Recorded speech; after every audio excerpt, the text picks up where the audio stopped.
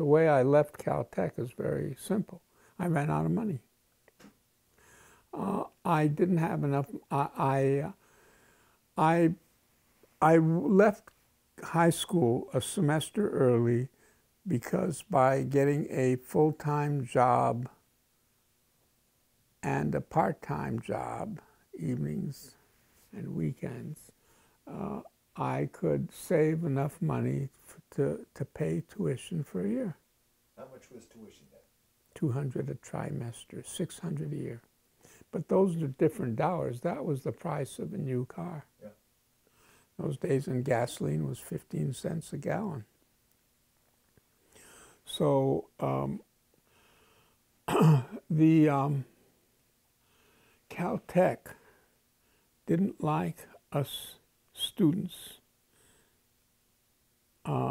and they were very unhelpful. I mean, I later was a guy, you know, when I was at MIT, I was a student advisor, so I had, so they, you know, and I had to deal with problems that Caltech never worried about. One of them was money. If you didn't have the money, they didn't like you.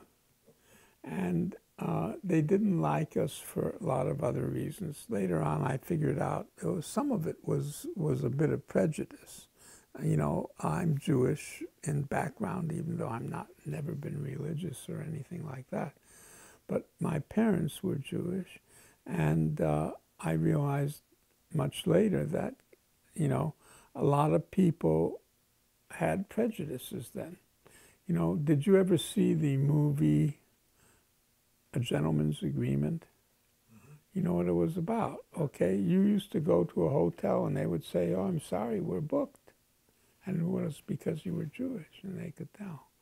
Okay, so there was a lot of that. I never noticed it or cared about it, but you could see it, and Caltech had it.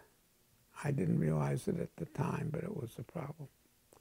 But, you know, they treated other people in a very shabby way. So my friend, best friend who went with me to Caltech, he flunked out about a month or two after I did, and he also joined the Air Force as I did.